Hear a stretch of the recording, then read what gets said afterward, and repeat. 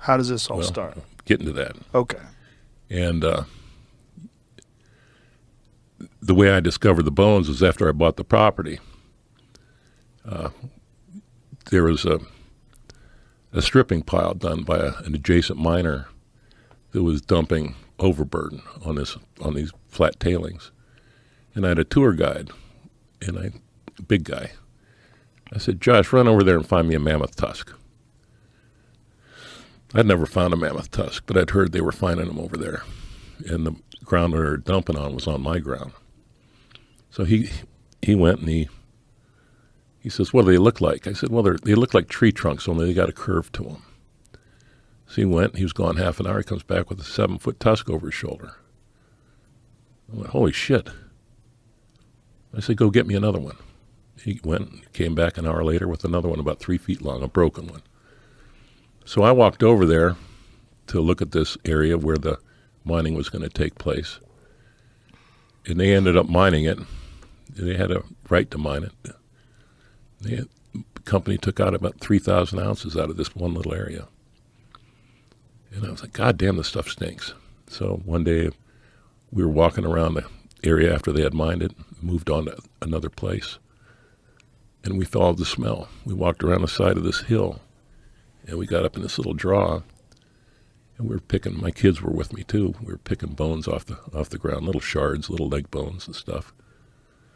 So we filled up a garbage bag with those.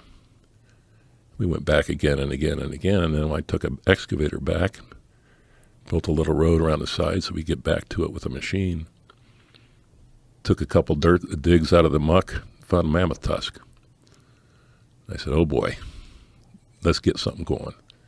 So then we got a big floating barge and put a pump on it, 471 Jimmy, with a giant, they're called giants, but they're actually hydraulic monitors. They look like big long pipes that you spray water out of. And our pump was a 8-inch intake, 6-inch outtake, and we nozzled it down to 2 inches, 2.5 inches. We could fire the water way out there and wash the overburden away. And the overburden there is about 60 feet high. It's permafrost, silt. And underneath that, you have your gravel layer. And underneath the gravel, you have the gold and the bedrock. And the gravel layer and the muck interface is where most of the bones are. So we started finding lots of bones. I mean, a lot of bones. And in the first 3 years, we found thousands and thousands of tusks and bison heads and bones. And by the way, all those skulls you got out there in your building here, yeah, you ain't got a step bison skull. I'm gonna fix that shit. Okay. I'm gonna. And then I don't even know how many we have. We stopped counting. And mammoth tusks, same thing. And when did steppe bisons go extinct? 12,000 years ago. Wow. And so the permafrost is slowly melting, and you're hosing it down and pulling it. So the stench is literally like this ancient, rotting biological material. It stinks. Wow. It's organic. But it's been frozen forever. Thousands, 20,000 years, 30,000 years, 50,000. So this is you with the hose spraying it onto the side of this wall. So the way you do it is you just spray the side of these, like, what would you call that hill? It's a muck bench. A muck bench. Yes, sir. So you spray that until you see something poking through? Yes, sir. Well, you spray it, and then you walk up there and you turn the nozzle off the side, and you'll pick up the bones, the little pieces, leg bones, back bones. Why is there so much in this one area? Nobody knows. Really? Nobody.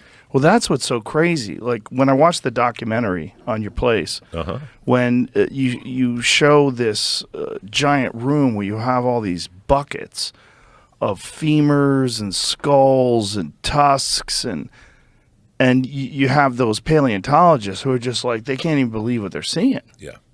That's because a lot of those animals, they say, never lived up there during the Ice Age. So when they see it, and they still think that, I just say, well, they sure as fuck died here. So it's changing their ideas of what existed in that area. Yes, sir. Wow. And what's the oldest bones that you guys have found? We don't know. we've sampled maybe 4 or 5 of them. It costs $400 a sample, do a carbon-14 test on them. If I was to sample my entire collection today, it'd cost $100 million. Because we have close to 250,000 fossils now. The whole place is crazy. I mean, it's so hard to believe that this one area has so many bones.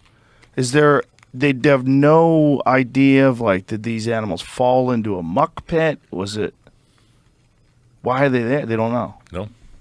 Because there's so many of them. And we're talking bones. We're not even talking fossils. Right. Right? Because they froze, which is very, very unusual. Right. The documentary you saw, the Dick Mole, paleontologist. What an unfortunate name, by the way. Dick Mole. You know, I see what you're saying there. I know you do.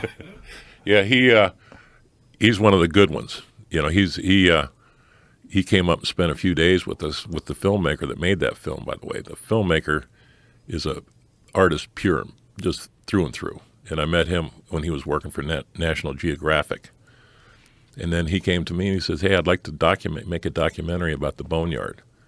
So I gave him unfettered access for 4 years. Just do what you got to do. Just stay out of our way. Don't make me worry about finding you under a muck bench or a tree falling on you. Just go do your thing. So he did. And the stuff that you're seeing there, and you saw in that video that you watched, the documentary, it's like nobody knows why any of that stuff is there. Is that the most unusual site that they've ever discovered in terms of just the sheer quantity of bones? Yes. Wow. And you just found it by accident? Yeah.